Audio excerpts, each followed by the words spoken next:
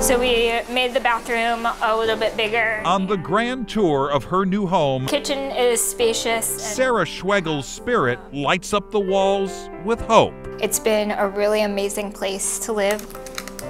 For her entire life, she's turned the barriers of her diagnosis into mere stepping stones on her journey. Mommy, I want a water balloon. Sarah was born with SMA, spinal muscular atrophy, a disease that progressively weakens the muscles to the point that you can't even cough, which makes a common cold uncommonly frightening. I spent a lot of time in Children's Hospital. 1, 2, 3, up you go. But her childhood was transformed 1 week every summer at MDA camp. When you are at MDA camp and you are surrounded by people who understand what you're going through, it's relaxing and you can let go and you feel free because you don't have to just be on guard and aware of how your disability makes you just slightly different. What would you like to tell them? Please call. Through our local MDA telethon broadcasts, we watched Sarah grow up. She'd be right by my side every Labor Day. Jerry Lewis! And then Sarah went national. I told everyone at MDA that I think you're so adorable. It was on the national MDA telethon in 2001 that Jerry Lewis asked Sarah to be MDA's Goodwill Ambassador.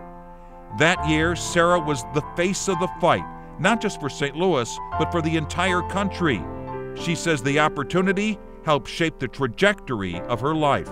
It has really given me the opportunity to figure out who I am and learn how to be a public presence and advocate for people with and without disabilities to make sure that everyone gets equal access and treatment. After earning a bachelor's degree from Maryville University and a master's from St. Louis U, her education continues this fall. I'm getting ready to go back to school for my doctorate in occupational therapy, which is something I've wanted to do for a very, very long time. My prayer was always that God keep her happy and give her work to do, and He listened.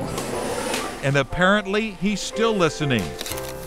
For the first time in years, Sarah is rekindling her passion for art, thanks to a new drug called Evrysdi.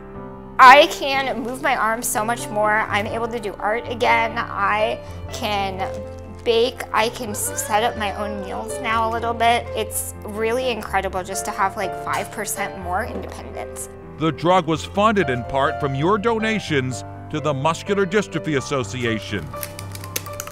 When she was born, girls with SMA were not expected to live past their teens. But Sarah recently celebrated her 30th birthday.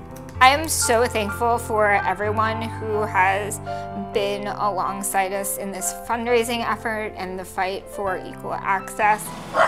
We can use technology and build communities that are welcoming and offer everyone what they need to thrive and survive. Sarah Schwegel, defying limitations and becoming an inspiration to us all.